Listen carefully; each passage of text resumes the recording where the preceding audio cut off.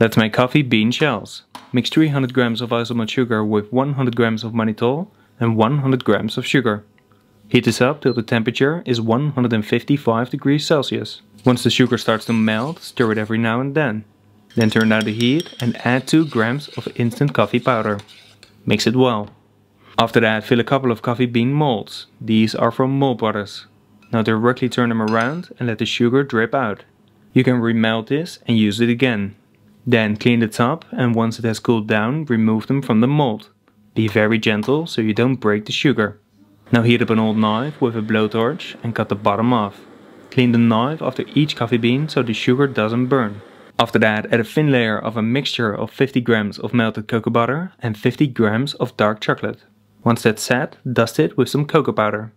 Now we use them as a base for a delicious espresso martini dessert. Find a full tutorial on my YouTube channel, Gilles Cooking.